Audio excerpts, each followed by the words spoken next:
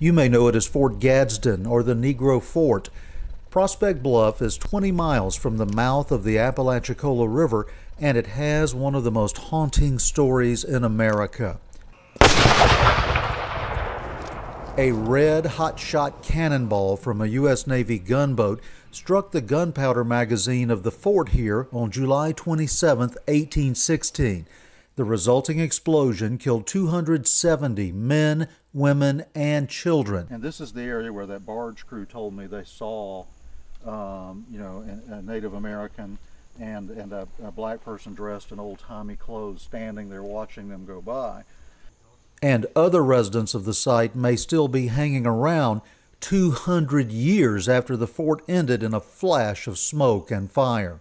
My goal for tonight is maybe if there is somebody hanging around, figure out why they're hanging around, and maybe let them know. Say, listen, everything's cool. You can go on now. You don't have to hang around here anymore.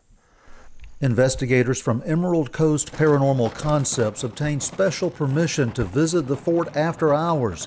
It's a great opportunity to come in here and bring our equipment and our knowledge of how to get that information recorded on video or audio, and we are excited to be here. And it did not take long for things to start happening. You did not grow crops here.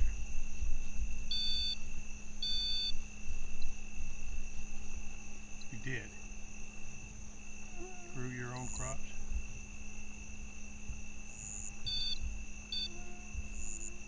The team members carried on a conversation with someone or something that has been haunting the site for a long, long time. Did you work at the store?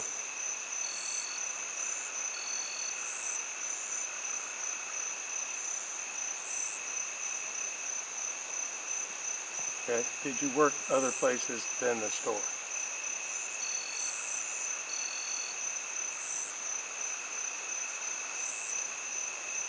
Did you go wherever you were needed?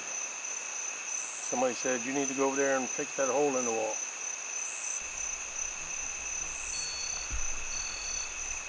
What was it?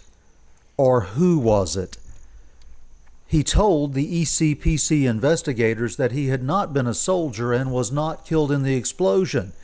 Instead, he said that he was a carpenter who worked at the John Forbes and Company trading post. so just one more time, because I know I'm not blonde, but were you a carpenter?